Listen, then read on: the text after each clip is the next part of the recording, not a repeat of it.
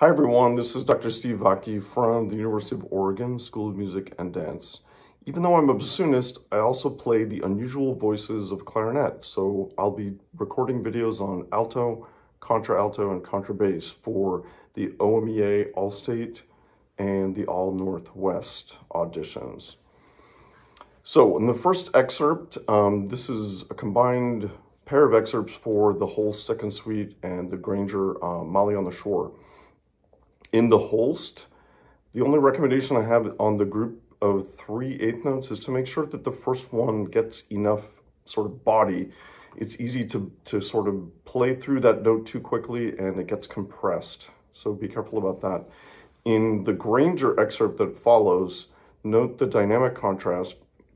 And when you have the triplets in this one, be sure that they don't turn into 2/16 and an eighth.